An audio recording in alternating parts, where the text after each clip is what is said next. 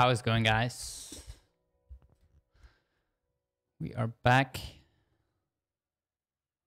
here on YouTube and on Twitch, by the way, as well, for another study session.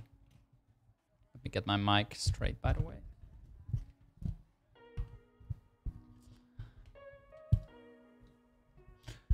So yesterday, we started off with learning more about single raise pots out of position as the pre-flop aggressor, and today I want to continue that topic because there is a lot more to cover and a lot more to learn for myself and maybe also for you if you're interested in it. So we're going to continue with the hands that I played. I still have a lot of hands in the list basically,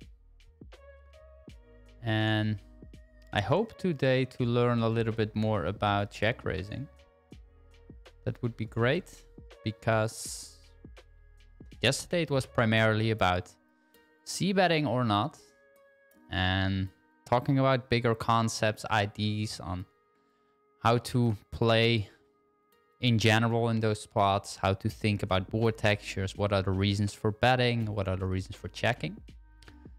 But in single raise pots, what often happens is that we check and we face a bet from the other player, and then we have a decision to make. And one of the things that I see very often in, for example, databases from my students is that their check raise frequency is very low. And it's often a big leak by a lot of players, really. And today, let's try to get better at that spot. So I hope you're with me, guys. If you do so, and if you like this, then make sure to give the video a thumbs up, subscribe to my YouTube channel, and let's get into it. I'm also live on Twitch, by the way.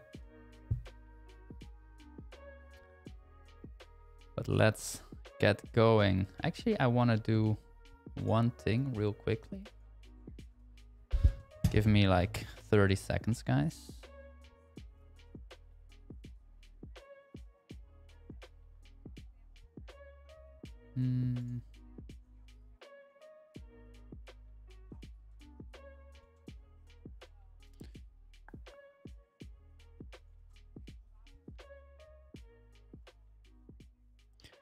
Just making sure a couple of things are correct.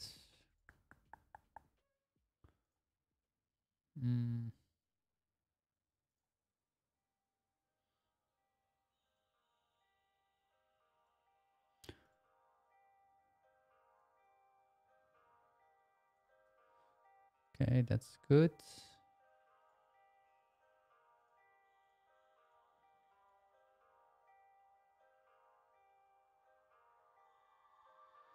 And if you are here, guys, make sure to come and say hi in the chat. More fun to work on PLO strategy together than just by yourself, in my opinion.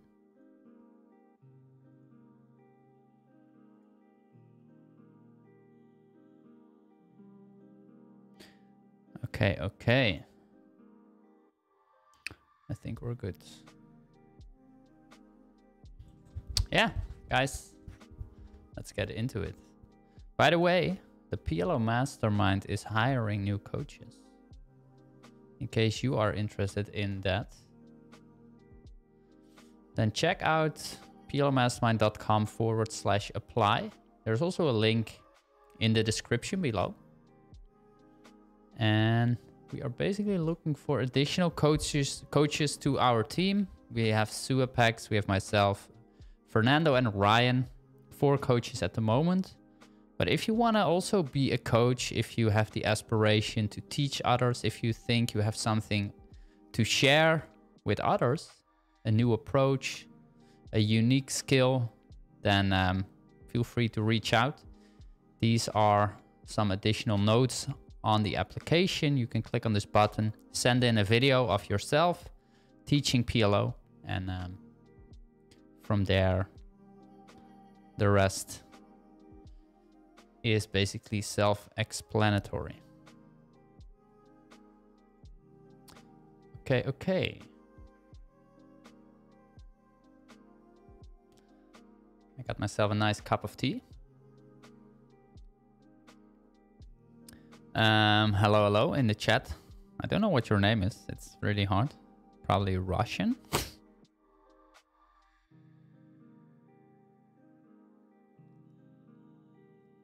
Probably Russian, huh? Okay, so let's talk about it, guys. Let's talk about it. So I filtered down in my database for single raise pots out of position. And we're going to look at hands where I played versus one opponent. And we'll use my database, but also go through PLO Trainer if we need it to learn more about the board textures, about GTO solutions, about bigger concepts, IDs. Lost Paradise, how is it going? Thank you for tuning in. Appreciate the kind words, for sure. Thank you very much.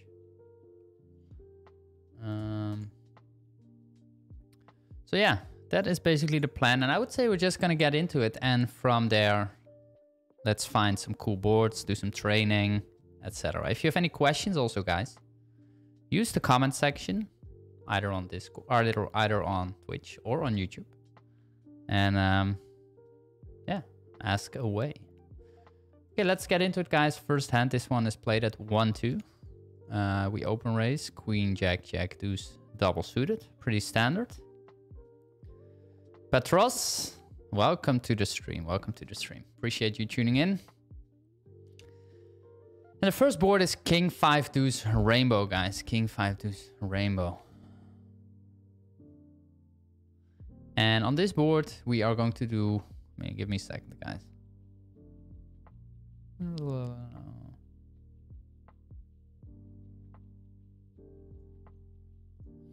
Give me a second.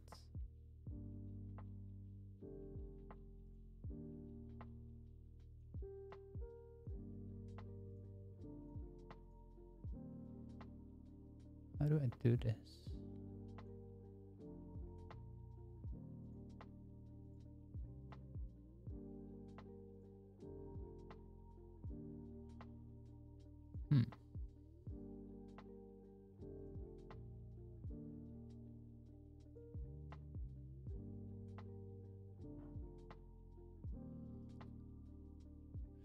Yeah, let's get into it. Sorry, guys. King 5 Deuce Rainbow. So what would you guys think about this board texture? Because you have to think again from the bigger picture first before looking into our exact hand. It's very easy to say, well, we have an underpair to the king, let's check. Or we have a pair of deuces, blocking deuces, so let's bet. That's not how you want to think about these situations. You always want to start with the bigger picture. How do ranges interact to a board? Think about what that does for each player, who's going to do more betting, who will have more strong mate hands on the board. And then there are additional reasons, right? Position, for example, SPR, hand strength, of course. But when you think about a board that is like King 5 Deuce Rainbow, we have to realize that on this board, our open raising range is not going to have a lot of strong mate hands. And therefore, the starting point is we're going to do a good amount of checking. We're going to do a lot of checking, or a decent amount of checking, because we're not going to have a lot of 2 pairs sets on this board. And on top of that, we also don't have a very large range advantage that we can allow ourselves to suddenly do still a lot of betting, because we are crushing basically range versus range. But that is not the case on a board texture like this. Our opponent on the button, who cold calls pre-flop, can easily cold call pre-flop with almost all kings in his range, basically, if he doesn't 3-bet them. He can also have 5s, he can have deuces, and our open raising range, yes, we will also have a good amount of kings. But we are not holding an advantage in that section, really. So let's take a look into how this is played out in a pre-ran GTO solution, basically. So I'm going to open up PLO Trainer just for a second, guys. We're not going to spend too much time in this, really. And see if there's a board where that comes relatively close to the ones that we're looking at. So King 5 Deuce. The first thing you have to realize is that We're looking for a board that is similar in structure, right? Because we don't have all the boards in a software like this. This is only a selection of flops that are available. So if you look into that, we can say that, for example, King 3 deuce is a board we can use, or King 6 deuce, or King 6 3. King 6 3 is also very similar, although there is no wheel straight draw, basically. So I would start off with King 3 deuce, just to get an idea on how a board texture like this plays. And I want to ask you guys, before I'm gonna reveal the answer, like, think about it for yourself, and please write it down in the chat as well. Like, how often would you see bet on King 3 deuce, cutoff versus button? Take your time to think about it and write it down in the chat, guys. Is it like, I don't know, 10%? Are you betting 20%, 50%? Like, what is it, do you think? This is, again, based on two ranges in play that are well constructed, right? Like a cutoff open raising range, 30% of hands, button flatting range, between 10 and 15%. So two well-defined preflop ranges, basically. And we can see we got On My Own saying less than 5%. That's not a lot. We got Fabian Rigo in the chat. Welcome, man. 0%. 0%. Nice. And then 1%. Okay. So it seems that you guys think that the frequency of betting is pretty low. And I would agree with this. Like king high boards in general, single raise pots out of position. There are only a few exceptions where there's really some betting. But let's take a look. Let's take a look what we think or what we can learn from it. We can see 6%. So 6%, guys. And of course, when a frequency becomes like this low, basically, so very close to 0, you can get away, or you can come up with arguments for simplifying your entire strategy by just checking all of your hands, basically. And that makes your life much easier when you sit down in a situation like this, because you don't have to worry about, let's say you have king-king on this board. Do I want to bet my king-king, or do I want to check it? If you know that on king-high boards in general, you're going to do overall less than 10% c-betting, let's simplify it for a second, then maybe you can get away with checking your entire range, including all your strong mate hands. There are a couple of benefits in doing that, and one of those is something that I also want to address today more, is we want to find ways to increase our check raise frequency, right? Or at least get that up to a number that we're aiming for. I see a lot of people check raising out of position roughly 10% or less. And I mean, I gotta be honest, like I also struggle with that. It's difficult to find enough check raises for sure. So one of the ways to get that number up, if that's something you're struggling with, is to check more of your very good hands and make sure that you have more strong hands in that range so you can easily check raise them and increase that way your check raise frequency, basically. One of the reasons why we want to check raise with a frequency that is often aimed for like anywhere from 10 to 15%, I would say, definitely double digits in almost any situation, really. We're aiming for a check raise frequency over 10%, is that we want to challenge our opponent, basically. If our opponent in position who takes a step knows that the out of position player is never or almost never going to check raise, he has an extremely profitable step with a ton of hands in his range. And that's simply because he knows that he will not get check raised or not get check raised that often. And that makes his life so much easier and so much more profitable. And because we want to challenge that, basically, we want to make sure that as the out of position player, we're going to have enough check raises in our range. Now, there are more reasons for check raising, for sure. This is one of them. And we'll get more into it later on, I would say. But less than 6%, guys, 6% on this board. Now let's go back to the hand in question, Queen, Jack, Jack, Deuce. When we know that it's 6%, I would simplify it and just check my entire range on king on this board, for example. I would do that on a lot of boards, by the way. I spoke about that yesterday in my live stream. Reasons for why I think that is a good idea. But this is just an easy check, like not much to say about. And my opponent checks back. Okay. Turn is the king. Turn is the king, guys. And at this point, we can ask ourselves, like, does it make sense to start betting? Is there some value in betting in the first place? And I would say that in position will probably bet the majority of his king X on the flop. So the likelihood of him having king X or better at this point is pretty minimal. Now the fact that we have jacks and we also block a queen helps us a little bit in the sense that it's less likely that if we bet we get called by, for example, queens if we have jack-jack. It's also unlikely our opponent will have aces because he will 3-bet the majority of aces pre-flop. So I think on the turn, there is a decent argument to be made to go for a delay bet. We also block a deuce and we can get some value or deny some equity versus like gutters or hearts, for example. We got D. Boris in the chat. D. Boris, how's it going? I heard you're coming to Holland. I heard you're coming to Holland. So yeah, I wouldn't mind a bet, to be honest. I decided to check. My opponent checks back. Not sure if I like my play too much.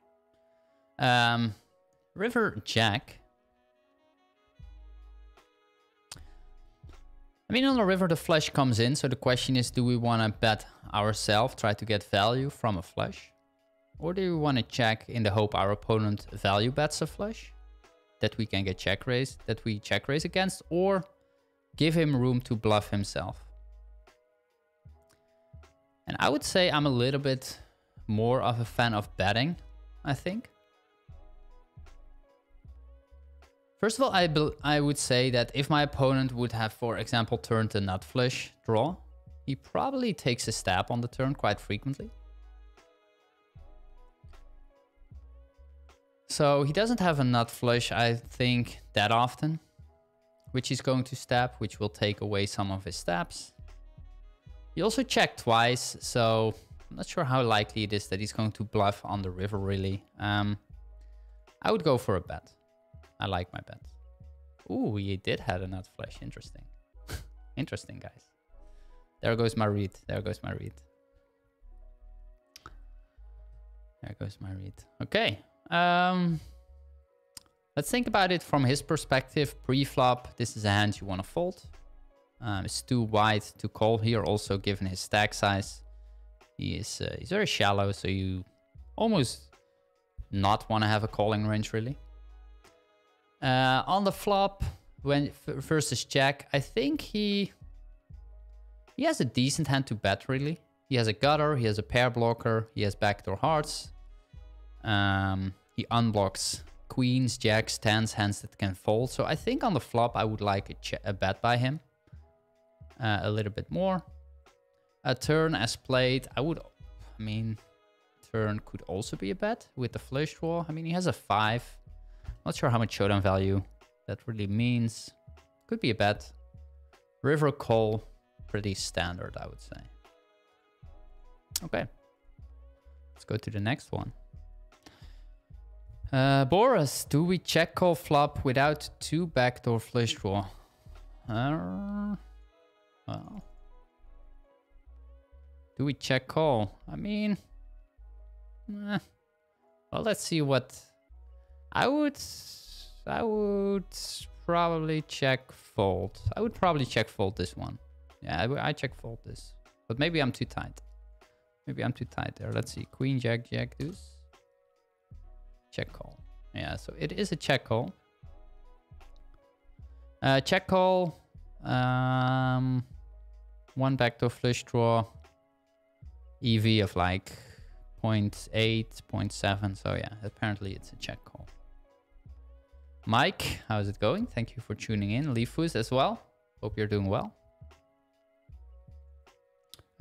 This one was played at PLO 200, yes. Okay, next up. Ace, Jack, 8-8. We open raise, button calls. This is a great board for us, or a pretty good board for out of position. We are the ones with all the aces in our range. Our opponent calls pre-flop. He would 3-bet the majority of aces, so we have a top set advantage. We will also have a good amount of like ace-x hands with sometimes a jack, sometimes a flush draw, sometimes a 2 overcards to the jack, like straight draws in addition. So we do pretty well, and our opponent will do okay. We definitely have an advantage here, but our opponent, don't forget that he can easily have like nut flush draws, jacks, ace-x hands also sometimes. So I think on this board we probably can bet around 40% of the time or so. I would say around 40%, given that it's a good board. Again, think about the concepts of out of position, that we are generally going to do a lot of checking. And ace-high boards in a normal setting is really only one of the exceptions where we have a betting range, or where we should at least, in theory, have a betting range. This hand, I think we have a... I mean, we can probably just bet it. We unlock spades.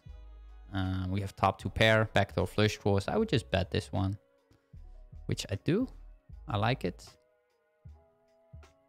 What does my opponent? Does he raise? He raises. That's sick. So let's think about it. So he raises.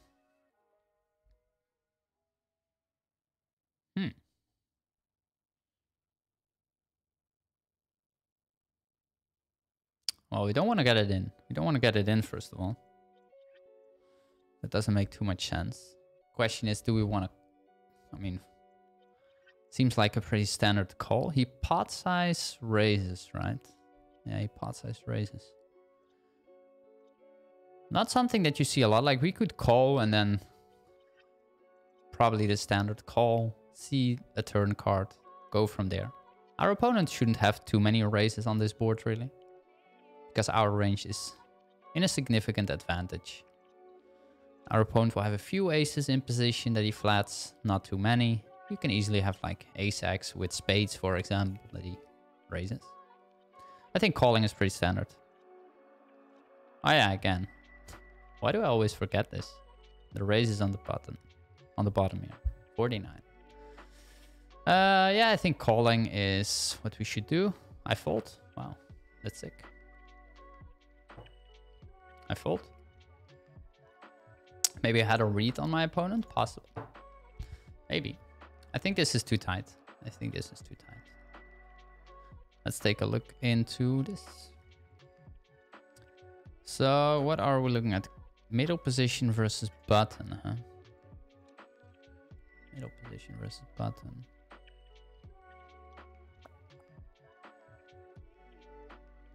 I will just fold exploitatively, yeah? Maybe you're right. Maybe you're right. Maybe it's not that bad to fold. Ace jack 3. Let's go with this board. Folding versus most real opponents seems good. Okay. Well, I like your guys' feedback. I like that to hear. Gives me a little bit more confidence in... I mean, whatever. Let's see. I would say 40% betting here. It is 44.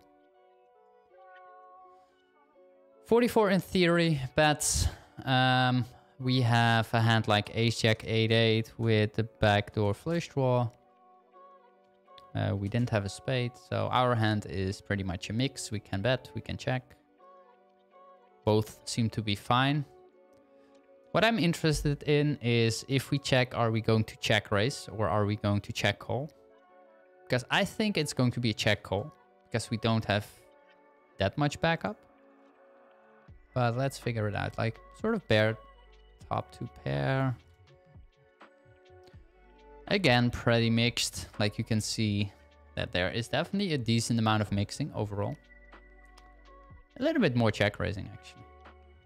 A little bit more check raising. Like, I wonder what happens if this happens. Are we going to fold ace jack? Yeah, we are. So we are check raising in a way. hoping to make our opponent fold. If he comes over the top sort of, then we do have to fold. And that's not something that you see happen a lot, right? Like check raising top 2 pair and then folding versus shove. I think that is... yeah, it's a cool line, but not something that I have in my game, I would say.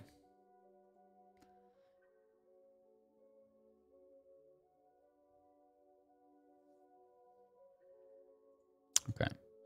So I decided to fold. Well, we still didn't look... I mean, this is definitely never a fold here, right? Ace-Jack will never fold in this scenario. No. Yeah, so here it's just a call. Meh. Absolutely agree with Boris. Okay. Petros says it looks like a nut rundown or ace-jack-jack. Yeah, against ace-jack-jack, we're pretty dead. Against ace-x with high spades, we also don't do that great, of course. So maybe folding is not that bad. Okay, let's keep going. I mean, SPR is 2. It's really whatever, I think. We have a nut flush draw, gutter, backdoor hearts. I mean, pot. I think we can just pot it. Yeah. I think I like the pot. Next one. Ace, king, queen, queen.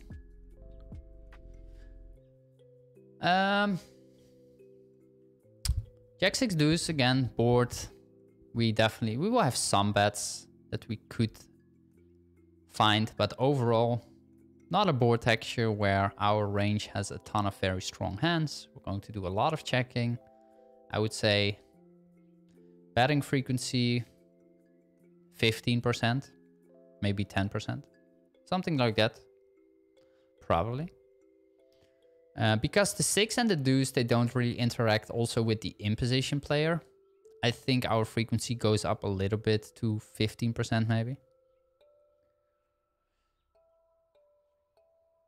Now, when you think about our hand, does it make sense to come in for a bet? We have hearts, we have backup. The problem really, I mean, we unblock Jack X, which could be helpful. Again, thinking about my principles from yesterday, c-bet frequencies less than 15% or so, I would simplify it to check. So I would like a check a little bit more, to be honest. Obviously, I bet. I think it's fine. I think it's fine. Sizing is okay, I think. We get called. Let's take a look at the flop just for a second, by the way, guys, to see if this could also be a check raise, maybe. Because that's what we want to learn more about today. Unpaired. Two-toned, Jack 6 deuce. We do have Jack 6 deuce. Okay, the Jack is unsuited here, so there's a little bit the difference, but not a huge difference. How often do you guys think that we're betting on this board? Or that we should bet? Is it as low as I think? Or do you think we're betting like more, like 20, 30, 40%? What do you guys think? Let me know in the chat.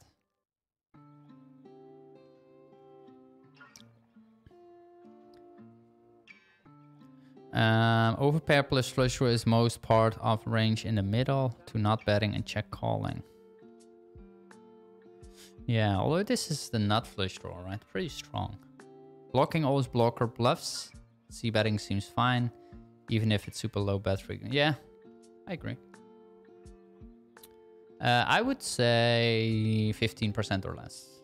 It's 16.6, okay. 16.6% we're betting. And again, I think that we... yeah, whatever. 16.6%. Overpair plus nut flush draw. If we look into that strength hand class, you can see that an overpair with a nut flush draw is betting 31%. So there is definitely some betting with this hand, within this hand class. if we filter for aces, 32, kings, 21, queens, 33.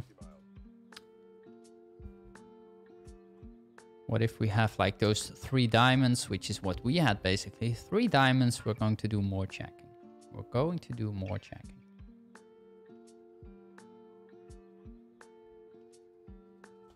Ace, king, queen, queen. I mean, whatever, right? You see that it's still somewhat mixed.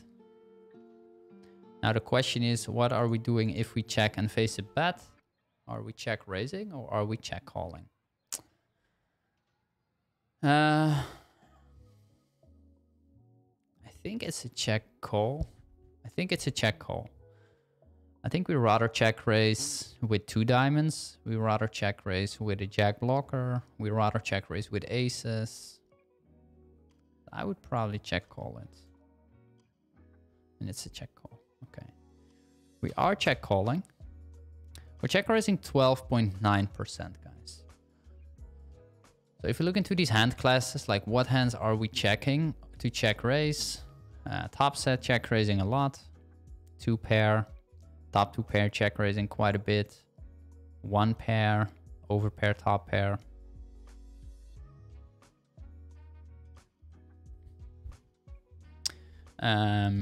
First lose this guy, I'm betting less due to more in the overall range.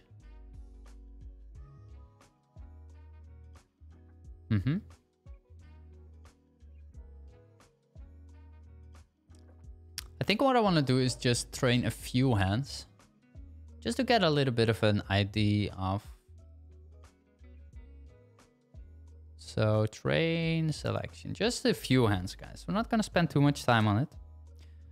But today I want to spend some time on check raising. So if we want to do that, then we have to do some training, right? So keep in mind, that's important. Keep in mind that on this board, we see bet roughly 16%. If you want, you could check everything. And all these hands that we now see, they are a check, right? These hands are all checked.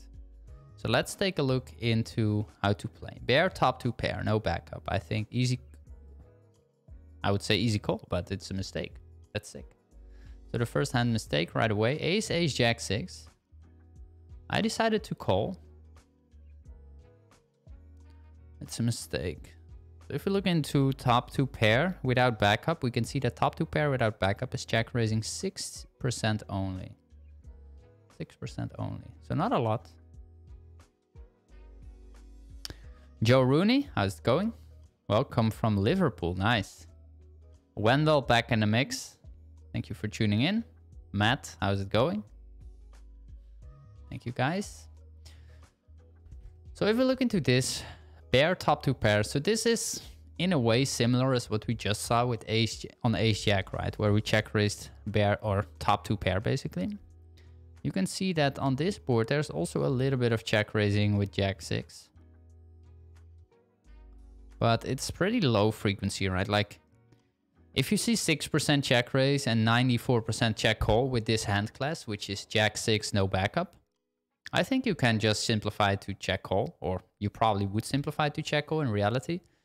But that also tells me something that if we go back to the training, I made the mistake with this hand, but it doesn't matter too much because 94% of the time I would have been correct. So I think this is fine, really. Nice function. Yeah. It's a good way to quickly jump into the bucket, basically. That's why we added it. Can you check if ace, king, queen, queen, diamond, diamond check raises? I mean, we can. Give me a second. So let's do that here. So ace, queen, queen with a flush draw. No.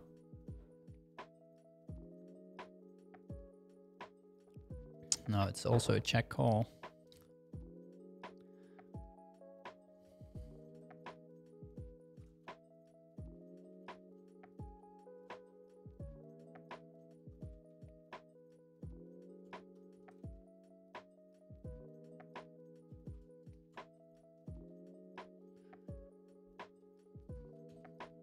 Okay, let's keep going. This would be a, I think, check raise.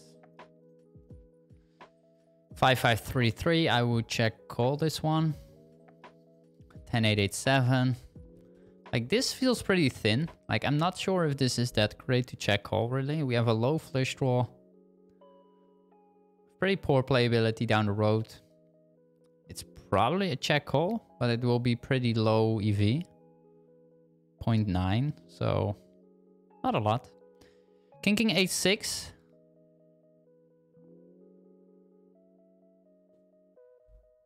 King, 8-6, guys. We have the king of diamonds. Like, this could be one of our check raise bluffs.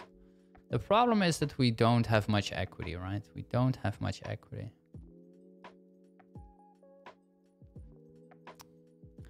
Like, this is definitely one of those hand classes, pair blocker with high flush draw blocker, where we could think about adding it into our check raising range.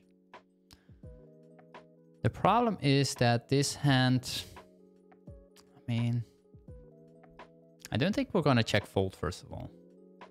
Can we play well enough to check call? I think I go for a call.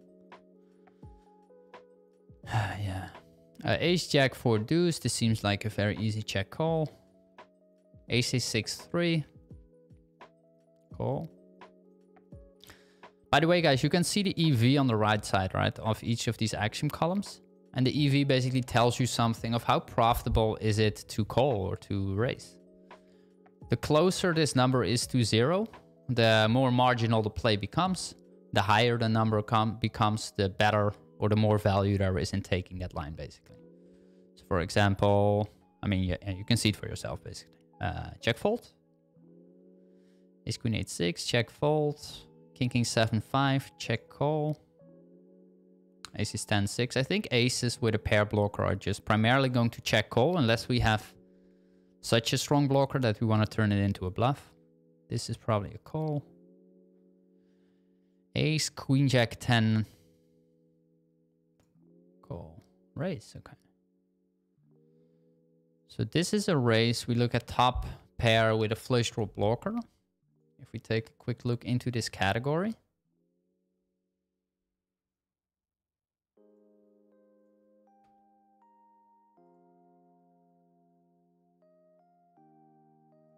Let's take a look. So a top pair and a flush draw blocker. What happens if we have the ace of diamonds? I mean, this is a pretty helpful takeaway, guys, because if you have a jack with an ace of diamonds only, you can see that we're always going to check raise bluff. We're always check raising basically all these combinations. Pretty simple.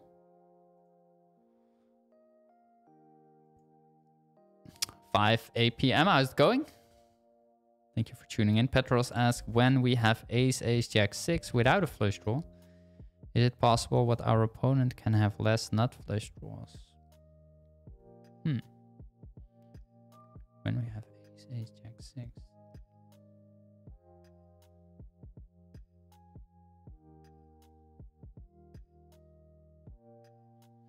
Not sure. Not sure. Call. Call. Fold. Fold. We're gonna do a few hands, guys, then we move on. Fold. Fold. Fold. Bottom set, call. If you look into the hand class of bottom set, I will expect a lot of calls. Yeah, bottom set. So deuce is almost never going to check raise. So the check raises that we want to have, they don't necessarily always come from sets. I mean, jack, top set, of course, is a high frequency check raise. But middle set, much less. Bottom set, almost never.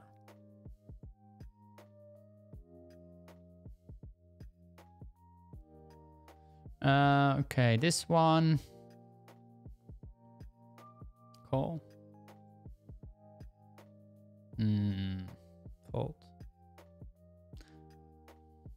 Top set, check raise.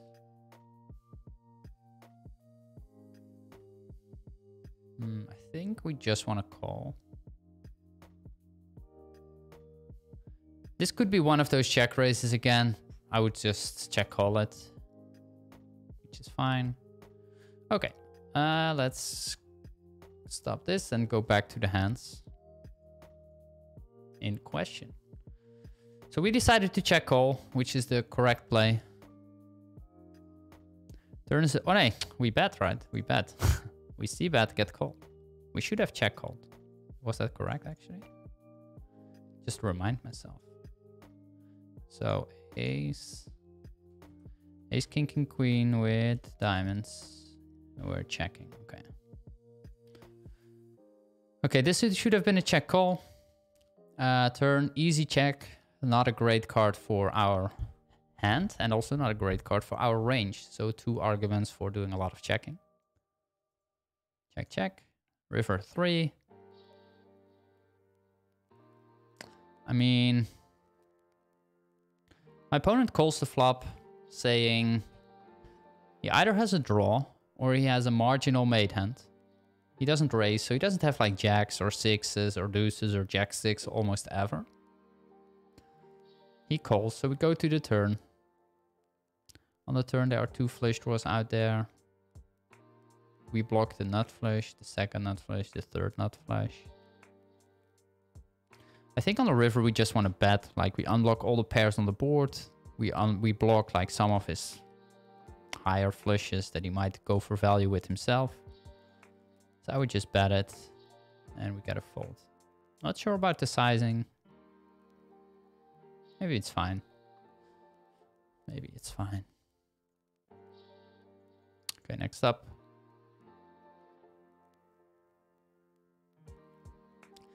Really hard to see the flush situation without 4-color deck when used to it, yeah. Do we have that here? I mean, we can change that deck if that's default legacy. It's the same.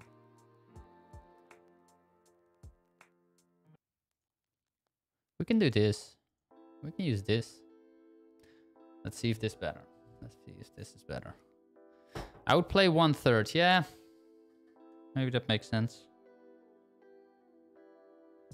You want to get called by a straight, by somehow 2 pair hand.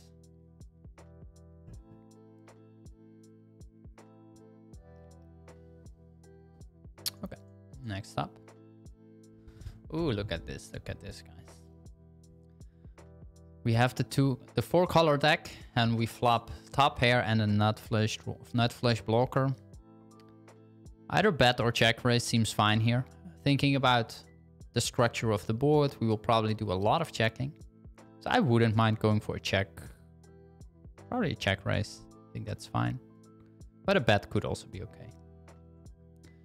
We get a raise. Interesting. We get a raise, huh? I mean, I don't know. I'm confused. I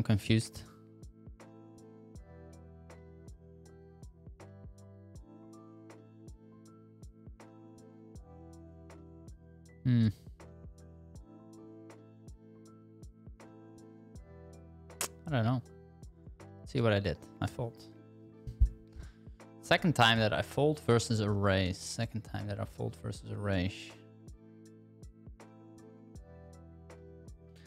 Fold versus a fish, float versus a regular, in my opinion. Yeah.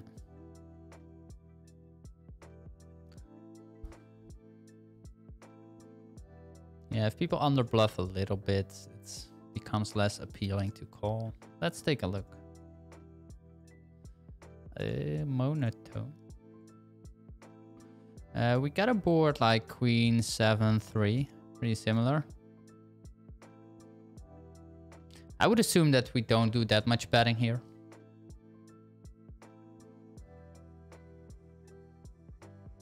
%16 again. Like, the frequencies are pretty often around that 15% mark.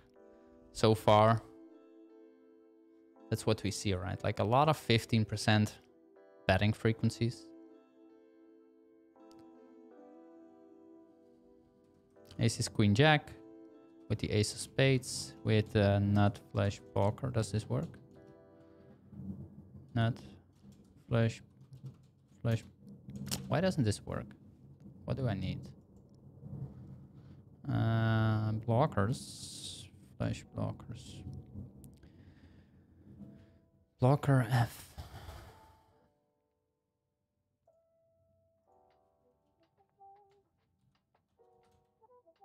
Alright, there we go. Yeah, my hand is pretty much a check.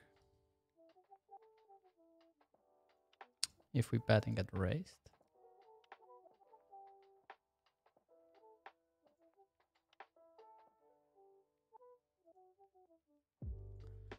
This is Queen Jack. Yeah, this is... It's also funny, right? Like we are supposed to click it back basically. Or at least like come over the top with our ace. Ace of spades. 44% of the time.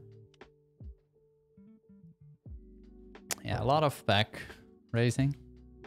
Especially if you have a queen blocker, you should raise a lot. My hand. Yeah, maybe against a regular, raising, clicking back is the play. Against a recreational player, just fold. Ace, queen, ace, queen, 7-7. Pure check on this board. Our opponent will have a lot of top set, middle set connection to the board. So being out of position on a texture like this, we can just simplify it to check everything. But I bet. I don't like this bet. Unless he has like a very wide range, like 60%, then it's fine. Otherwise, it's not. We get called.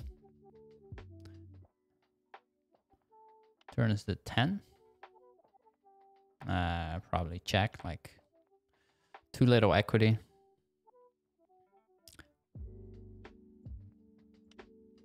Jack, check with the straight now. And we split, okay. So what I want to do for a second is...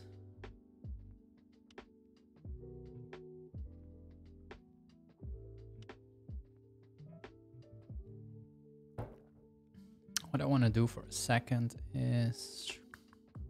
Let me duplicate this.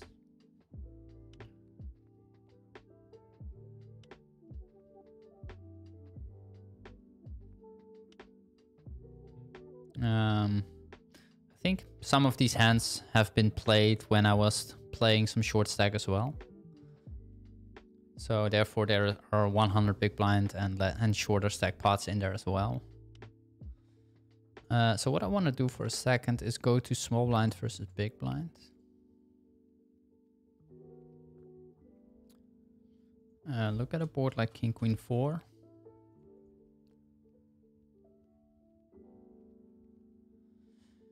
Because on a board like this, when ranges become like very wide, out of position will probably bet way more often.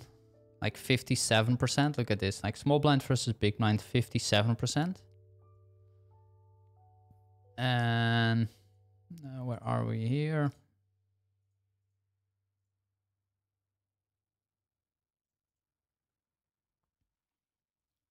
And here it is like 0% probably, 5%. So you see that the board texture is not the reason that we check, right? Like that's important to realize. Therefore I want to show that like the fact that we're out of position on King, Queen, 4 is not the reason that we check our entire range. Because in this situation, we're also out of position on the same board. And the SPR is also really high. So the reason for checking is because on this board, our range does significantly less well versus our opponent's range than small blind versus big blind. The big blind's range is so wide that he has a lot of trash, and our range suddenly significantly increases in value in comparison to his range. But in a scenario like this, where the button has like a 10% calling range preflop instead of a 50% calling range, his preflop range is so strong that on this board he does really well, and therefore we cannot do that much betting. Our range is not that different. We open raise 30% on the cutoff maybe, and here we open raise 35%. So it's not the board texture, that's why I want to show this. It's not the board texture why we check so often. It's the ranges that are in play. Not saying that this is a bet, because my bet was, I mean, let's see for a second. Ace, Queen, 7-7, still mainly a check, really, even against wide ranges. So I don't like my bet in hindsight. Okay, next up. King, queen, 7, 5. King, queen, 10, 7.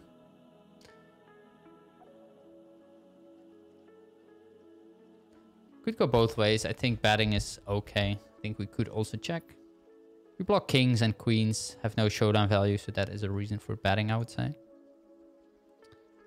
My opponent raises, and I would just fold, which I think is fine. Queen 7, 3, rainbow.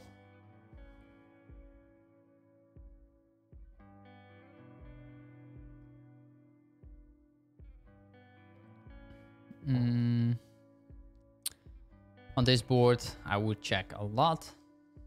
Again, same principles. But in this, when I played these hands, apparently I was thinking that I wanted to do a little bit more betting. That's clear. My opponent raises. We have a very easy call, a fold. Queen 7, 3. We can look into it for a second.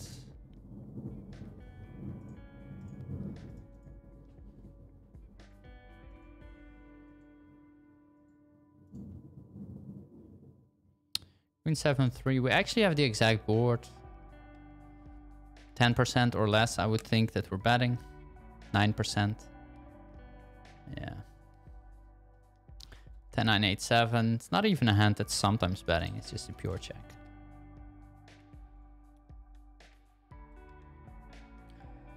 It's Queen 9, 4. This is a board where we can definitely do a decent amount of betting. We have top set the most often. We have sometimes Jack 10. We can have some 2 pairs, some flush draws. Our opponent will also connect okay to this board, but we will be in the advantage. Our hand is pretty much a medium strong hand, I would say, when we think about the principles of betting versus checking. Like, the purpose of betting is to get value, to get called from worse, generally speaking. If we bet with this hand, like, sometimes we will get called by worse, but not that often. And at the same time, the hands that we are ahead of, they still have significant equity. We also don't really benefit from building a pot by betting, getting called, and then on the turn we almost always have to check basically, because what turn are we happily barreling off again on? An ace is pretty much the only card, maybe a queen. So therefore, since we also know that we will check a significant part of our range, we're going to check the medium strong hands. Those hands benefit the least from building a pot. So I would just check this. We see a check, check. Turn king, I would check again now. Check, check, river, deuce. I mean, our opponent basically says he doesn't have Jack 10. He doesn't have King X or better. So ace queen is pretty much the best hand. Do we want to let him bluff? I don't know. Could we get called by like ace jack or so? Ace queen?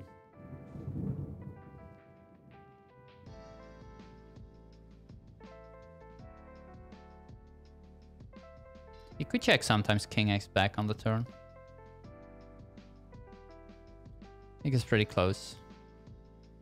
I think it's pretty close. I probably bet small. Yeah. I think like 1/3 or 25% pot on the river. Sort of a block bet. Would have liked that more.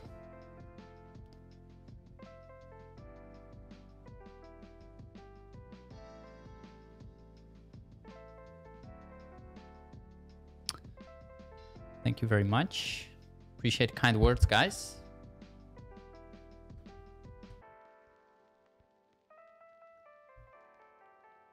Okay, okay. So, keep going. I'm gonna sit down, by the way.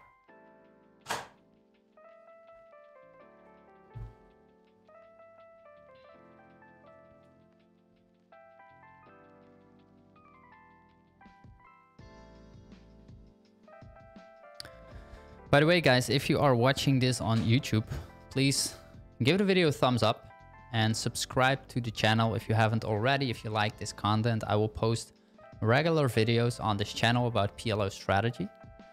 So that would be highly appreciated. Also, yeah, if you think anyone else likes these type of videos, then feel free to share that, of course. And yeah, any questions, let me know in the comments, of course. But thank you all for being here.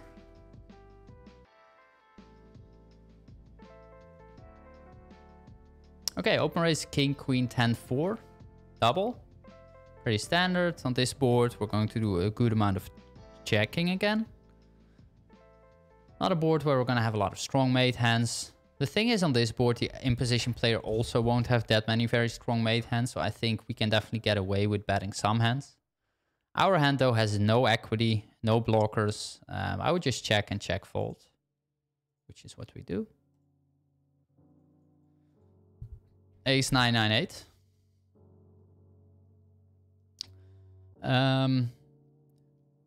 Not a great board for us in terms of strong mate hands. It's quite dynamic also, so the nuts is going to change very often from flop to turn to river. We have a hand that is very, very marginal. We have a gutter and a pair of nines. This is not a hand that benefits from betting at all. So let's just check. And against a bet, we just check, fold.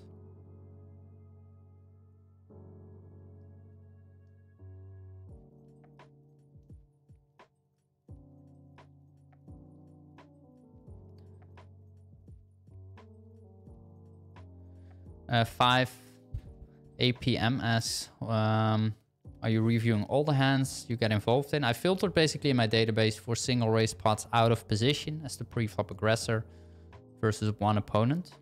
And that's it. No additional filters. And what kind of situation do you bet like 70%? Well, in these situations in out of position pots, you don't necessarily bet very often with a high frequency in the first place. So 70% is a number that is extremely high and it's almost not being reached on any board. But the thing is that it really depends on the board texture. Like, you really need a board texture that is extremely good for your pre-flop range in order for you to reach a high frequency to bet with. And on most of those board textures, that's just not the case. Even ace-high boards are good, but not always great. So on those boards, you often see frequencies like 40%, 35%, 45%. But I think what matters really is, just to answer your question, when do we bet 70%? The answer is if your opponent has a very, very weak and wide pre-flop range, and the board in addition is really good for you, then you can reach high betting frequencies. For example, small blind versus big blind on an ace-high board, you probably do a lot of betting there. I mean, we can check it out. Unpaired rainbow, let's say the board is ace-jack-7. Ace-jack-7, you can see the frequency is 86.9%. 86.9%. But if we look into another scenario, again, to make the story a little bit more complete, so you guys understand it. Let me reload this for a second.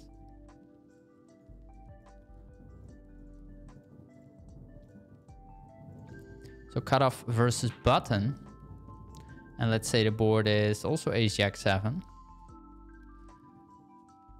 Again, keep in mind, small blind versus big blind, the frequency is 87%. But that is not what we're gonna see here. This is more like 40% probably. 46. So you can see that the pre-flop range is in play. Again, guys, the pre-flop range is in play a massive role in how often you want to bet. It's not the board texture necessarily that decides whether you want to bet or check. So yeah, 70% frequencies, pretty rare in general. Where were we? We're here, right? So we check, face a bet, and we just fold. Next up, ace, king, jack, 10.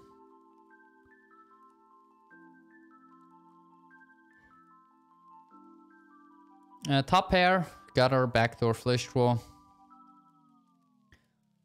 Starting off with the ranges in play. Who will have the advantage here? Who's going to do a lot of betting? Who has more made hands? I would say out of position is in an overpair advantage, but not necessarily in a advantage in terms of like the best made hands or the best draws.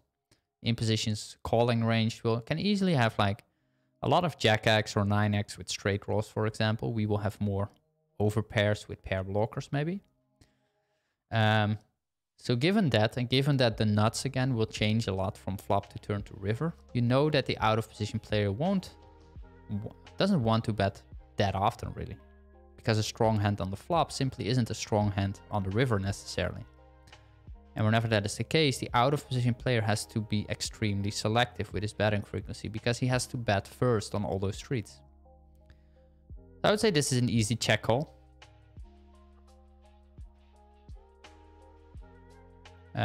Pretty easy check call. Turns a 3. First of all, we check. And we really hope that he checks back. Because if he pots, for example, we probably have to fold. Checks back. River is an 8.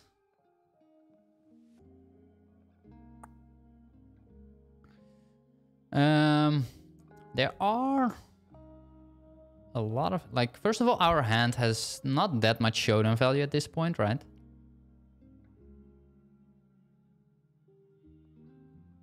Like ace jack, when you think about it, our opponent is going to beat us with like any 2 pair, which he has a lot on this run out. But also even like queens or kings, they also beat us. So we're pretty low in our range. So from that angle, we could think about, do we want to bluff? Now the reason, I don't know. Like there are 3 straights on the board, first of all. We block the nut straight and the second nut straight. But I think if we want to turn our hand into a bluff, we want to bet large to force out the lowest straight or 2 pairs or maybe some low sets. Like those are the hands that we are targeting to fold out. So we want to bet large if we bet, I think. Now our hand has a 10 blocker and a jack blocker. So we block 2 straights and we block like some 2 pairs with Jack-X. So I think we have a decent candidate to bluff. So I think I like bluffing. The reason for not bluffing could be that we also block the king. And the king, we want our opponent to have kings or queens, right? Like that is the biggest part of our opponent's range that we want him to fold, I think. A hand like, I don't know, a hand like king, king, queen, jack, for example. If he has that, or king, king, queen, 9. Like those type of hands, if he has those, we want him to fold. So blocking the king doesn't really help too much. I still think if we check, we're just going to lose always. I don't know. I like a bet more. Okay. Luckily, I do bet. And we take it down. Okay. Yeah, I think I'm happy with the bet. I think I'm happy with the bet.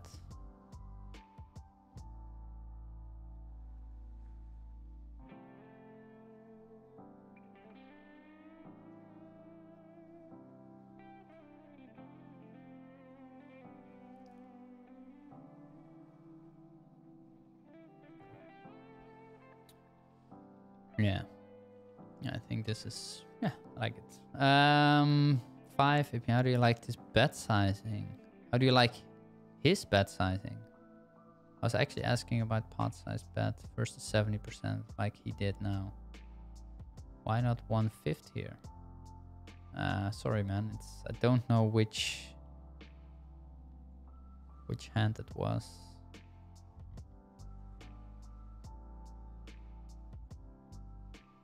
Yeah, I'm sorry, man. I can't find, I don't know what hand it was anymore, so I can't answer that.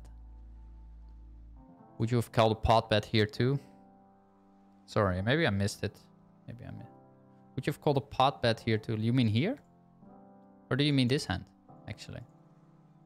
Like check. I would also call a pot bet size here, yeah. I think this is a pretty interesting board, by the way, to do some check raise training on.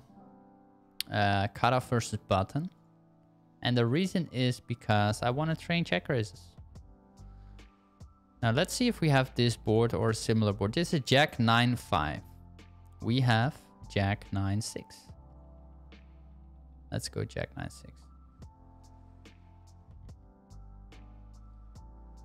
Yeah, I like his bet sizing through 70%. I think that's fine. Half pot would also be fine.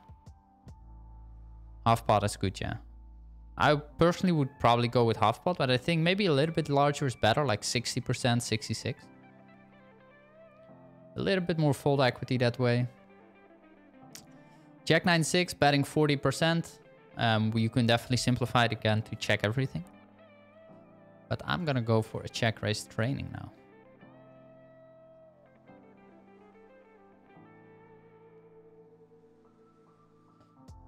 Okay, check raise 12%, guys. Let me actually make it like this. 12%, check fold 33. Now that is another thing, right, about this line. And that is that we're talking about c-betting versus checking in the first place. Then we talk about check raising. But there's also check folding and check calling, right? Like, check folding, what, at least based on my experience, right? Based on, for example, experience with coaching students, is very often people check fold 50%, for example. 50% is a frequency that you see quite a bit. Now, in reality, in theory at least, we should check fold roughly between 30 and 40% on most board textures. So that means that the out-of-position players heavily over-check folding. And that gives the in-position player a lot of incentive to exploitatively bet way more because he can expect a lot of folds.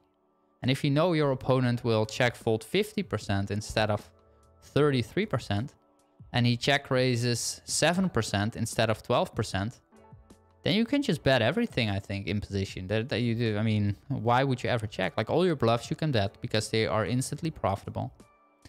You can also bet the majority of your medium strong hands because you will not get check raised almost ever.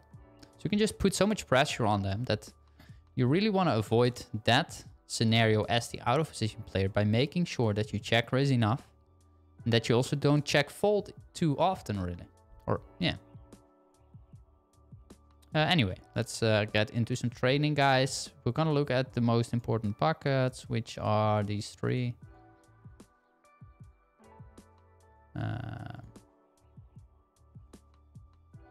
Show this and then train filter. Yeah, half pot is fine. Half pot is definitely fine. I agree.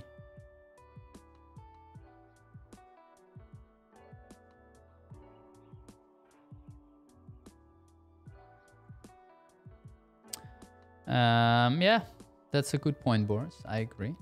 I definitely agree. People use larger sizing, so we fold more. More merge, fold also more. Totally agree.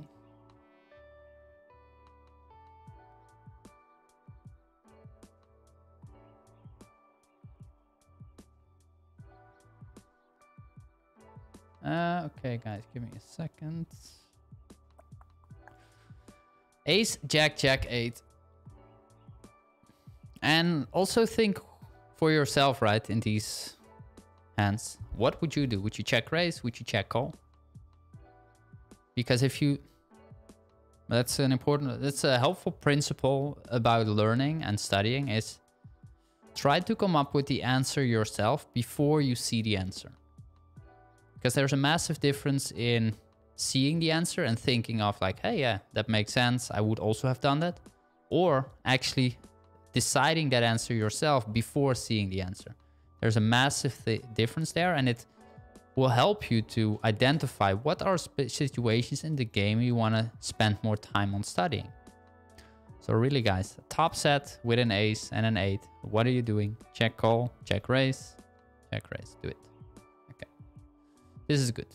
Let's go to the next hand. Top set and a middle pair blocker. Could be one of our check calls. If we would ever check call Jack Jack, this is probably one of the better ones because we don't have much backup. I like a call. Look at Jack Jack, guys. Top set. Top set, straight draw blocker, 72%. If we just quickly look into our... Top set, check raise is 76%. Okay. Okay. Where's the training? Okay. Ace 884, easy check fold. 9967, middle set, bottom set blocker. Not much backup. Let's just check call. Jack 10 9 8, top two pair open ender, check raise.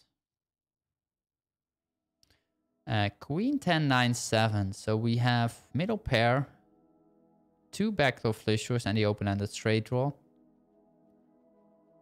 I would check call it, but it's probably close. Like we just check call. Ace King 9 8, middle pair, two overcards. Let's check call. Okay, that's a mistake. Okay, too weak. 5 5 3 3, easy check fold. King Queen Jack 7. Like we know that we want to check raise 12%, right? So check raise bluffs our hand that are, I mean, we have a gutter actually. Let's just check call. No, what? Yeah, I don't know. I was thinking about check raising in a way, but then I saw the gutter and I thought it's too good to check raise bluff. But we are, okay. 9988, I would call. Like middle set is probably a check raise if you have a straight draw or if you have a jack blocker. Like that would be my hypothesis. So if we would go to, I mean, let's go to this for a second. So we open up a new window for a second, guys. And we're gonna look at middle set.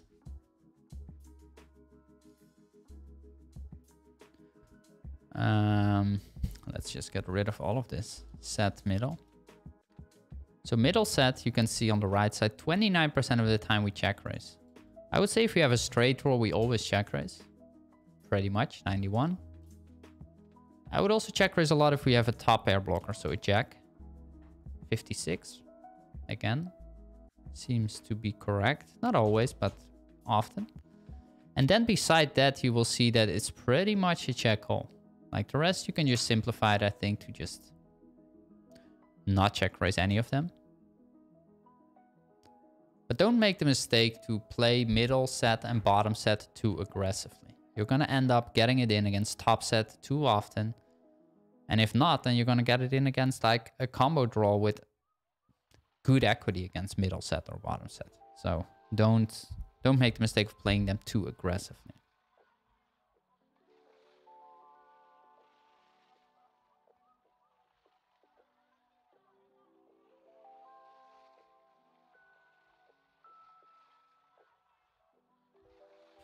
Okay, top pair, open ender, two backdoor flush draws. I would say check raise. I think this is too strong. Gutter, backdoor flush draw, easy check call. I would also check call this. This is one of our check raises. Check fold. Check call.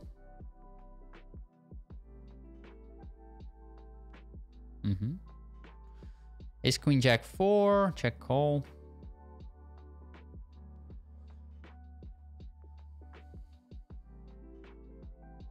So we have a double gutter and some future blockers. I think this is a check call. And again, at the EV, you can see like how profitable a certain play is, right?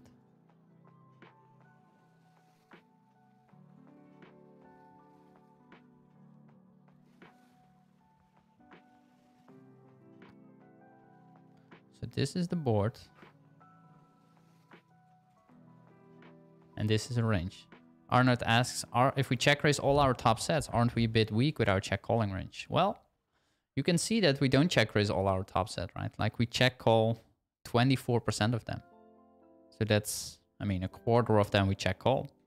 And on top of that, we also, I mean, if you just look at all your sets, you can see that sets are check raising half of the time. So by not check raising all of them, which is what we do, only 50% of them, we pretty much make sure that we're also well protected on like pairing runouts, for example. Ace 5-5-4, easy check fold. Ace is queen 10. Check raise. Like this is one of those sort of exceptions where we check raise that with a hand that doesn't have a pair blocker to the board. And this is just a hand that is like overall really strong. Overpair, 2 backdoor nut flush draws, open-ended straight draw. You can see that this hand is also significantly stronger than calling, right? Like 9.3 deuce versus 8.5 deuce. So it's significant difference in terms of EV between both lines.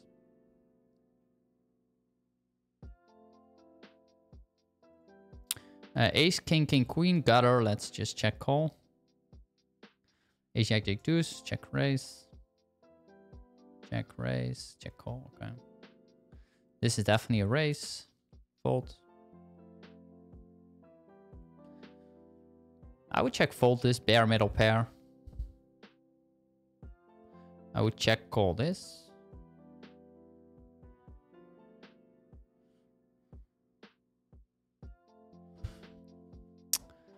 No worries, Arnoud.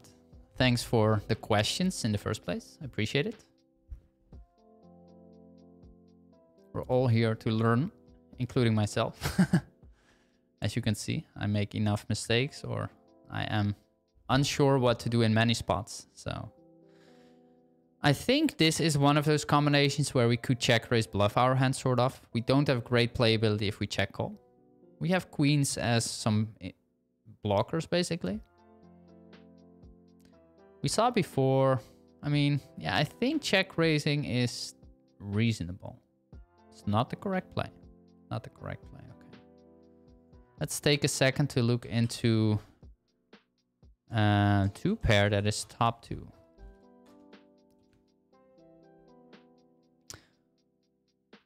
So 2 pair.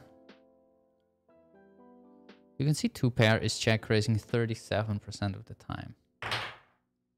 And if I scroll down, I want to basically look at the weaker check raises basically. You'll see here we find some hands like Jack 9, 8, 8. So Jack 9, 8, 8, Jack 9, 7, 7. Pretty similar to Queen, Queen, Jack 9. Jack 9, 7, 7. So the ID is King, King, Jack 9. So I think the overall ID is not that bad to check raise this hand.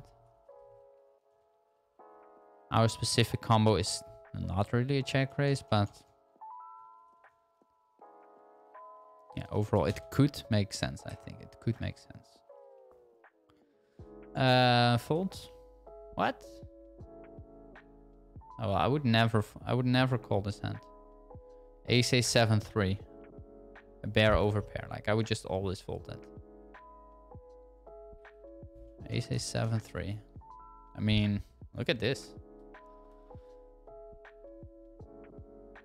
And these are definitely hands that I think everyone would just check fold. And maybe in reality, we should check fold these hands. What do you guys think?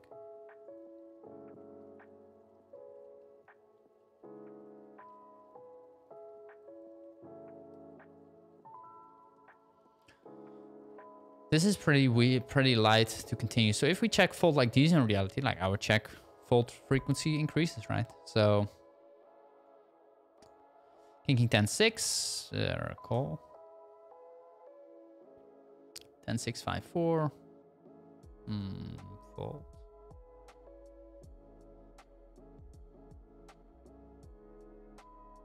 Bogdan, yeah. Versus robot, call. Versus human, fold. Fold. Fold. Call. Call. Call. Fold. We don't see too many check raises. That's a bit unfortunate. Top pair, open-ender.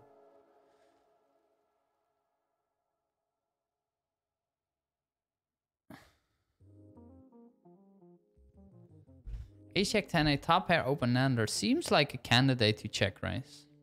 I would probably check call, but maybe that's too passive. Yeah, it's a call. It's a call. Fold. Okay. Enough training for this board, guys. Enough training for this board.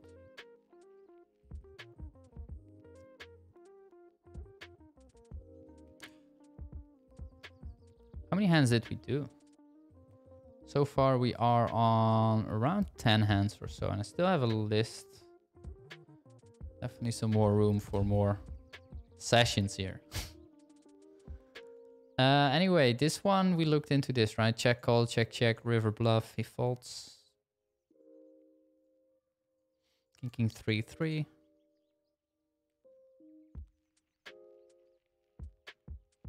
Think we want to bet. Good board for our range, so we can bet 40% probably, 50% maybe even. We unlock an ace, we unblock diamonds, we have backdoor clubs. I think pretty good hand to just barrel. I would say half pot is a good sizing. You could also say bet like 2/3 or 3/4. By betting half pot, the thing I like about betting a little bit smaller than 3/4 pot is that we force our opponent to continue with more hands that we heavily dominate. Plus, we have a little bit better playability on turn and river, I think. Because if we bet large, we narrow our opponent's range down quite a bit. And for example, a flush becomes way more scary suddenly. But if we bet smaller, like a flush is still not a great card, but it's not as bad because our opponent suddenly has way more hands in his continuing range. Especially ace X. Turn becomes pretty close.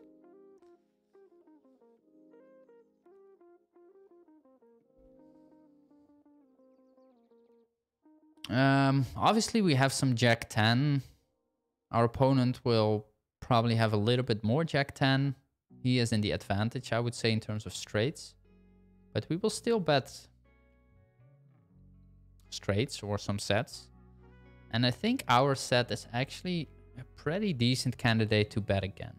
We unblock diamonds, we unblock ace queen, for example, ace 9. He can have 9-9 still. All hands that will still check back relatively off. Like diamonds will probably always check back or very often. So I like a bet of half pot. I recently made a YouTube video about a similar topic, sort of, where I went into turn sizing. Let me give you guys let me show to you what this one was. It was a little bit different, but in a way talks about this topic. Like, the video was called, "Is it a good PLO hand?" And this one also talks about turn continuously barreling the turn. When the flop is ace high, the turn brings a straight. I talk about sizing, for example, and I basically show why we want to use a half pot bet sizing and not a pot bet sizing, which is what I did in the video. I bet pot with a certain hand. So if you want to learn more about that, then check out this video. Is it a good PLO? And you can find it on my YouTube channel here.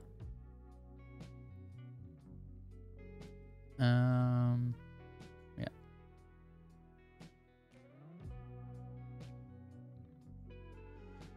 So I like a half pot size bet. I don't like my check.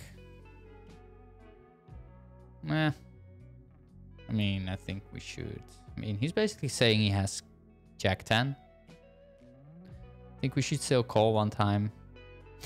I don't really like to fold. I think it's too tight.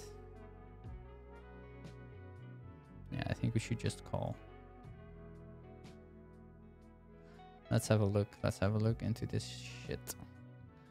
Ace King 9. Do we have a board like that? Ace King 9.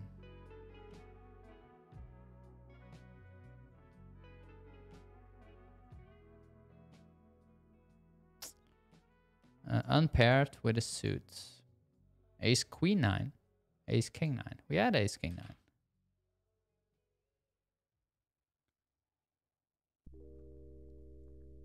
We got Ace 9. Ace King 9. I would say 40 to 45% betting. Frequency is 45. And a hand like king, king, 3-3. Seems like a pretty good hand to bet. We don't have a spade. Pretty mixed. Pretty mixed. We either bet, or if we check and face a bet, are we check raising middle set, no backup? I think so.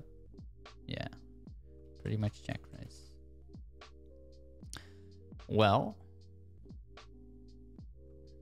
I mean, I don't think I have a turn for this. Do we have a turn? Let's take a look. Ace king 5, ace queen 9. We can use ace queen 9. It's definitely a little bit different. Ace queen 9, ace jack. All these boards are not exactly the same what I'm looking for.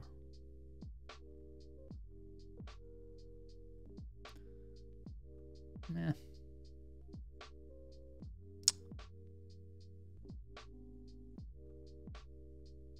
Offsuit queen, I mean offsuit king.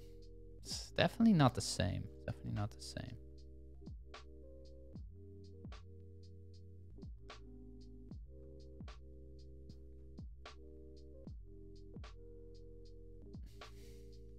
I don't know. Whatever, it's not the same spot. Anyway,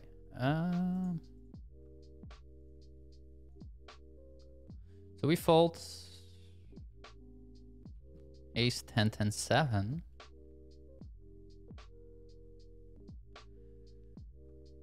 What do we think about the board? Good board for our range. We can bet quite frequently. We have the aces advantage. Both players will have a decent amount of queen X in their range. In position, maybe a little bit more even. If we bet, we want to use a small sizing on paired boards. There's no reason really to bet large. If you would bet large on these boards, like the thing is that if you bet, let's say 75% pot, you're going to narrow your opponent's range down a lot again, right? With his continues. He's going to continue only with queen X and only the very best ace X hands. So turn will be quite tricky to play with a lot of hands in your range, unless you have aces, for example. So in order for you to overcome that, you want to size down and challenge your opponent to continue with a lot of marginal hands also. And basically also push some equity with maybe a hand like ace king. Or ace whatever. And yeah, all those hands don't want to bet large, of course. So if we bet, go small, I think this hand is probably just a check. Too much medium strong. It's also one of the spots that if you bet and get called, like you will end up checking basically every turn. I mean, maybe not this turn, but for the rest, like every turn really, you want to check. Because you have some showdown value, but you don't really want to build a pot again. And if you know that, that's generally a reason for not inflating the size of the pot. So on the turn, we make trips. Our opponent can, of course, still have queen X, which he will raise sometimes on the flop, but not always, because the board is ace high, so he has queen X still quite a bit. He can also have any ace, really, that he not folds on the flop. So any ace is in there still. And ace jack, ace king are beating us. If we bet, there is some value versus a weaker ace. And against the queen, of course.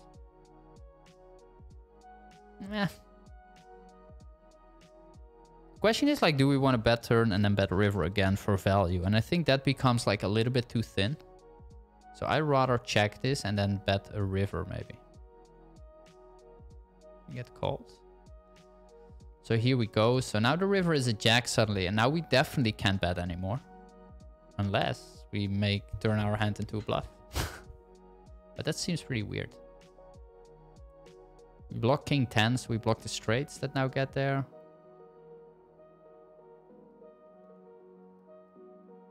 I think we should check. I think we should check and hope to win versus the queen. Yeah, ace king. Yeah. That's interesting. It is interesting, guys.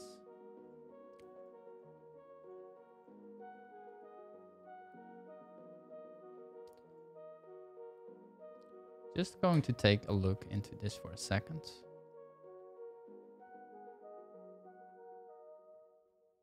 You can see that on Ace Jack Jack, for example, we are able to bet in theory at least 64%. So a hand like Ace 10 10 7 is probably in there. Oh, you can see this is one of the checks, and I think I understand the check. It's not much reason really to bet. Turn is an offsuit ace, so that would be the ace of hearts. Let's imagine we would have bet the flop with ace 10 10 7. Like, interesting to think about. And that is something that is really important in general in poker. That is that if you are a favorite on, let's say, the flop, that doesn't mean that on the turn you're also going to do really well. It really depends on the turn transition, but also it depends on the fact that your opponent is not holding any air anymore in his range, right? Like, if you bet and your opponent calls, he's basically folds out all his air, while you, as the one who did bet the flop, you still have air in your range, right? Because you're bluffing on the flop as well. So suddenly his range becomes like significantly stronger, and you still have a lot of weak stuff in your range also. And that leads to a situation where often on the turn you do less betting. For example, in this scenario, only 28% instead of 60% on the flop. So pretty important to keep that in mind. A hand like an ace suddenly becomes a pretty good hand to bet, of course, because we unblock or we can get value from Jack X. And like ace 10 10 7 is again not a great hand to bet, which was also something that I felt during the review. You can see there is some betting, but generally checking is also okay. But of course I did bet. And what I'm more interested in now, are we ever turning an ace into a bluff? Let's say the river is a 10 is not, like, let's say the river is a queen. River is a queen. We're gonna go for a queen. Queen of spades, actually.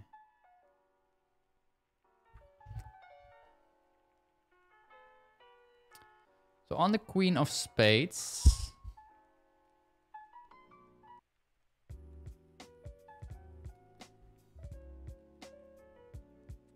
what do we see?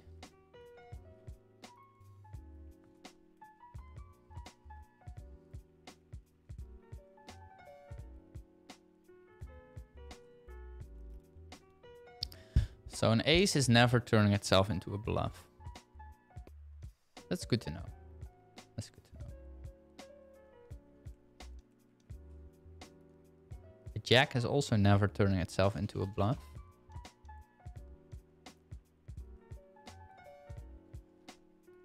Anything worse than a jack?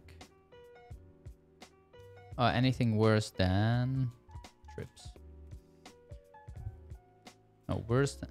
Why don't... It doesn't work. Worse than... Oh, wait. Without, better than trips. So our bluffs. Where do our bluffs come from, guys? Queen. Like, it's basically the queen on the right side. And then you even should ask yourself, like, do you ever bet flop and then bet turn with queen 5-3-3? These are also all very low frequencies, right? You can see it on the right, 0.03.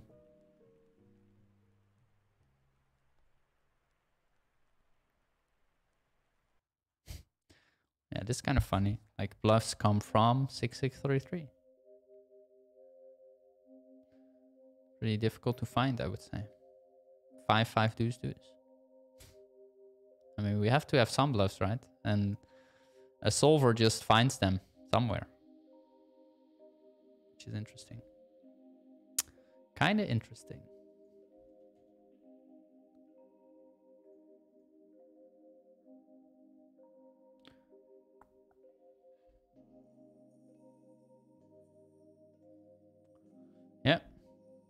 Unlucky river.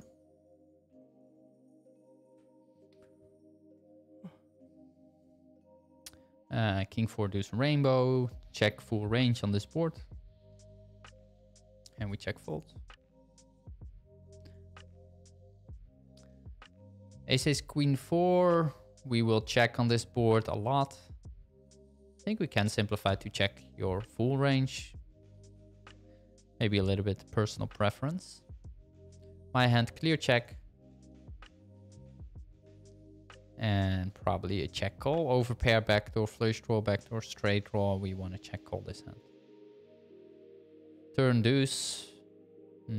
I would say we want to bet. We can get value from kings, jack X. It's unlikely our opponent will bet on the deuce anyway. And we're pretty sure, confident now that we have the best hand. Deuce X is not really part of his range almost ever. So I would like a bet for half pot or 1/3 pot. Like anything in that region. Okay, I like it. Ace-Jack 7-5. Again, board that is good for our range. We can definitely bet quite often here. But think about the hands that we want to bet with. Those are generally, let's say we have our full range of hands. So these are all the hands that we have. The top section are the very good hands. We want to often bet those for value, and we want to check a few to check raise. And we have a lot of medium strong hands that we prefer to check to keep the pot small. And then we have some air, and of that air we are betting some of them that have additional blockers or a little bit of equity. And then we check our total trash basically to just give up. This one seems like a medium strong hand, so I would just check. Not a big fan of this call bet, because think about if you get called, there's basically no turn you're happy to bet on. A jack, it's an okay card, but even there, are you really happy to bet again? A 5, not great. 7, not that great. Like an ace is okay, but even that, my opponent could have ace queen or ace king. I like a check much more. On the turn 3, we have a pretty easy check now, I would say. We have showdown value. We don't want to build a pot. If we're betting at cold, we're pretty... We don't do great. There's no need to really turn our hand into a bluff also, I would say.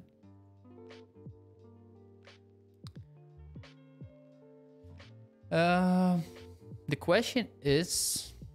like, in a way, it seems like a pretty straightforward check because we have the ace. But is that really the case? Like, are we really holding that much showdown value? Our opponent can have ace king, ace queen still. He can have some 2 pairs. I don't know. I want to look into this for a second just to get an idea. Ace 10 deuce. Ace 10 deuce. Because my question basically is, are we ever turning an ace into a bluff on a run out like this? Just a bare ace. Probably not. Probably not. Anyway. Rainbow, we need turns. So the board is ace 10 deuce. We don't have ace 10 deuce. We have ace jack 3. I think that is good enough. Ace jack 3.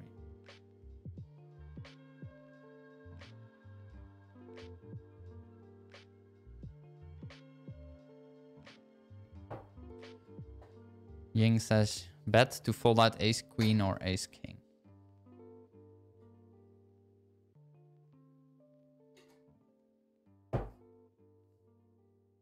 We also have the 5, yeah, for sure.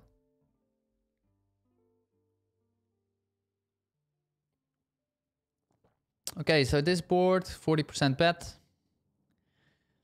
Ace, jack, 5, 7. Like, what is a similar hand? I mean... Ace, queen is definitely a bit different, right? Ace, queen is different. Let's start there. Ace queen 5 7 5. Ace queen 7 5. Pretty high frequency bet. Pretty high frequency bet. About ace 10. Almost never. Pretty surprising. We check the best ones, by the way, to check call. So we bet and get called, which I don't like too much. Turn is the deuce, I think. Off, yeah, low straight. So that would be an offsuit deuce, basically.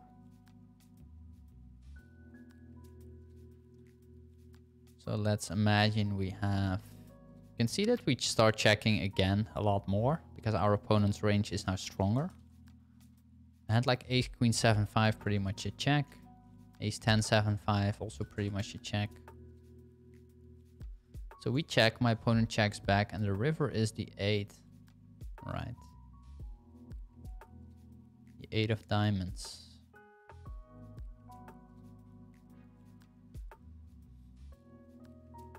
Yeah, I wonder if we ever bluffed that ace. Like, it could be. I wouldn't be surprised. So we have top pair.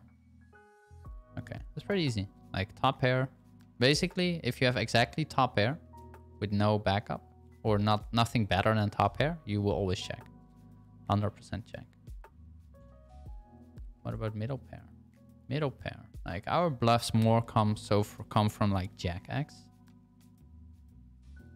Like, you will see 38% of the time we bet if we have a jack or a... Oh, wait, it's not only a jack. There's also a 3 or an 8, basically. But a jack is a pretty good bluff. 8, not necessarily. A 3, okay. Okay, so our bluffs more come from a jack or an 8, basically. Interesting. So we check. And king, jack 4. Does his flop call make sense? Probably. I think that's good. So let's go here. He bet, get called. And like king, queen 4, for example. Or king, 10, 4. Yeah, that's a call. Okay. Okay. Pretty interesting. Guys, I think I'm gonna wrap it up for today. We are in for about, what is it? 100 minutes, exactly 100 minutes. That's good. It's good length. Hope you enjoyed this session. If you do, please give the video a thumbs up on YouTube. Highly appreciate it. And if you like my content here, then subscribe to my channel. I will upload regular PLO content on this channel.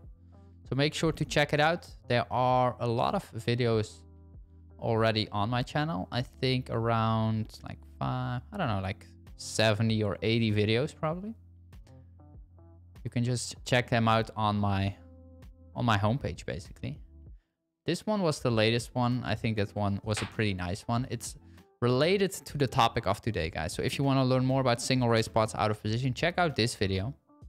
And also this one, big mistake. It was also about single raise spots out of position. So recently I've been diving more into that topic. And yeah, check out these 2 videos if you want to learn more about it.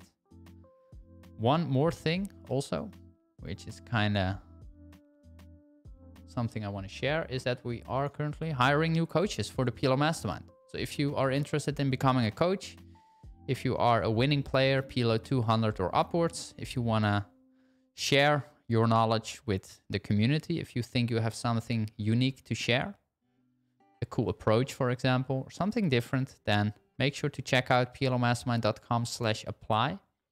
You can learn more about it here and also click on this link to get into it, basically.